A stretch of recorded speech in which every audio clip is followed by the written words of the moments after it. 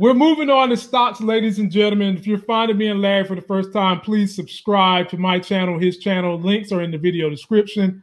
And anytime you've got stock questions or TV show questions, hit us both on Instagram, send me a message. Now, me and Larry missed an IPO that could have made us a couple of percentages of money today. There's an online store called Shopify that's trading at $1,000 right now. Well, their competitor went IPO today, and it soared up there. Let me let you guys take a look at this. We'll break it down and finish this video. Talk a little bit about the business. We've been describing it in a shorthand fashion as being a competitor to Shopify, of course, now $130 billion market cap company. Is that an apt description? What is the distinctions between what you do in terms of producing online marketplaces and what they do? Yeah, BigCommerce is a software platform used by 60,000 businesses around the world to create beautiful, successful e-commerce stores. We're a software as a service platform like them. We're the two biggest in the world. BigCommerce differentiates by having far more enterprise functionality built into it and being much more open and flexible. We allow our customers to configure every part of their e-commerce operations, from the platform to payments, point of sale, fulfillment, shipping, marketing, to exactly their business requirements. And so we end up being a better fit for established companies, complex companies, business to business and business to consumer selling. So more established companies, in other words, less likely to be the ideal fit for just a individual startup that is merely getting going. Interestingly, BigCommerce started as an SMB-centric platform like them. And over time, as our customers have grown, so has our focus on serving the mid-market and enterprise segments, including 30 of the Forbes Global 2000 largest companies. Julia Borston here. I think it's really interesting how broad your assortment of partners are. Google, Amazon, eBay, but also Facebook and Instagram. We just heard a lot from Facebook in its earnings report about how important commerce for these small and medium-sized businesses are going to be for that platform. How important is it for you to have the social media piece of it to drive awareness of them trying to do e-commerce? Extremely important. BigCommerce has been a partner to Facebook and Instagram from the beginning of shops and e-commerce on those platforms. Many of our customers have found them to be among their most effective marketing channels, whether that is re-engaging existing customers or using their lookalike targeting capabilities. So we're big fans of what Facebook and Instagram and social media in general can do for businesses trying to grow. Brent, it might become a standard question here for companies that do come public in the traditional way, but I'm wondering if you considered, merging with one of these SPACs, a special purpose acquisition company. I know that Tiger Global did subscribe for a large portion of the IPO, but if we see this stock soar in the debut, and that's what people refer to as money left on the table, was that a part of your thought process?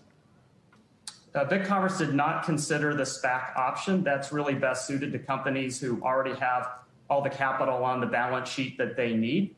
We needed to raise money, in essence, to fuel our global expansion, further product investment, and so a traditional IPO was the better route for us. All right, ladies and gentlemen. So he put the stats up there, but I'm going to show you what happened today. So the stock came online today. If you was part of the private group that could buy the stock early on, you could get it for $24. If not, you had to pay $65 when it came online at 9:30 a.m. But look at what it went up to. And this is me checking the stock at 1 p.m. And Larry said it made it all the way to $90. I missed that. But $93. 93, actually. You could have made all that money on the IPO today, which is why I always encourage people. I don't do day trades, but when I do them, it's during the IPO or it's during and after our earnings call. But the reason why this type of stock is doing so well, based on what he was saying in the video, is because they're chasing their competitor, which is this company right here, Shopify. This is what they was trading simultaneously when I got the picture of the BigCommerce at $79. And so if you've ever been to my LifeGain store at shoplifegains.com, it's ran by Shopify. And BigCommerce does the same thing for big business. Like you said, they do this for Facebook. They do this for Microsoft. They're doing it for UPS. They've got big ticket people on their dossier, which is why this is definitely a buy and hold situation for me, unless the stock takes a good 50% run in a day or two. But short of that, you see the potential you can have with this stock growing, probably not $1,000 by next year, but for sure it'll be 150, maybe 200 by next year, which is why this gets a 5-star rating from me to get some court balls in your court, Larry. What you think?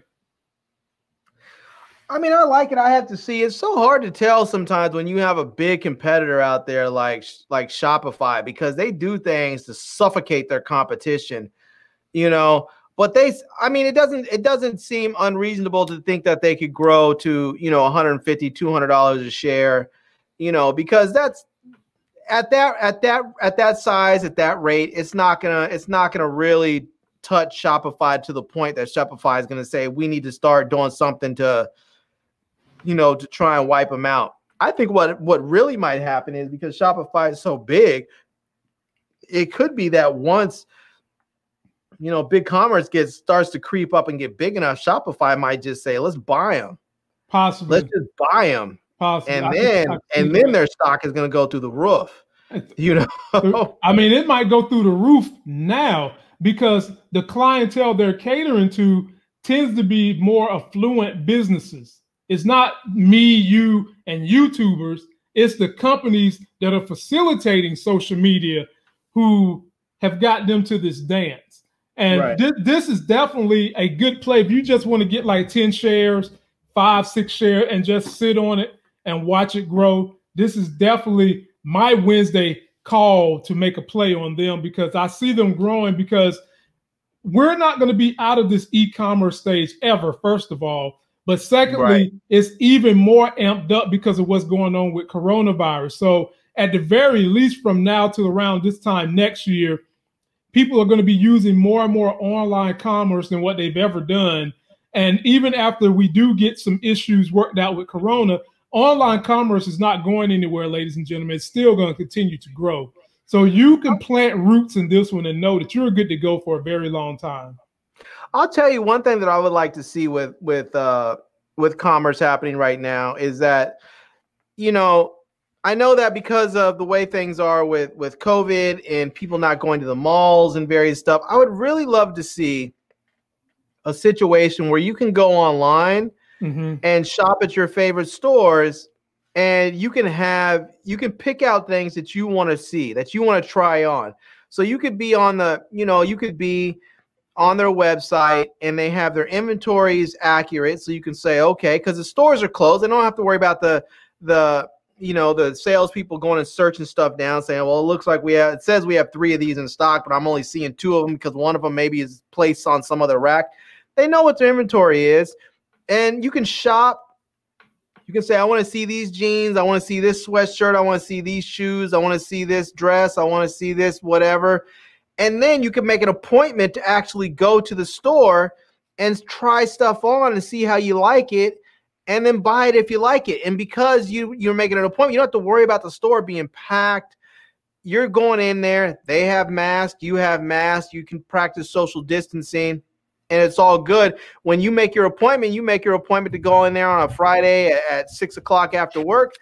You go in. They say, Mr. Dortch, your dressing room is right over here.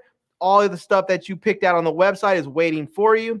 You try it all on. You see what you like, what you don't like, and then you buy what you want and what you don't want, and you leave. Okay. That would be fantastic.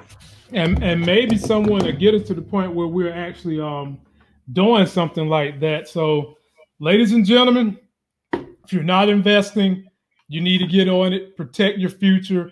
Raise some capital, raise some income, download the Robinhood app. They'll give you a free stock. I get one, and keep coming back to us for your stock information.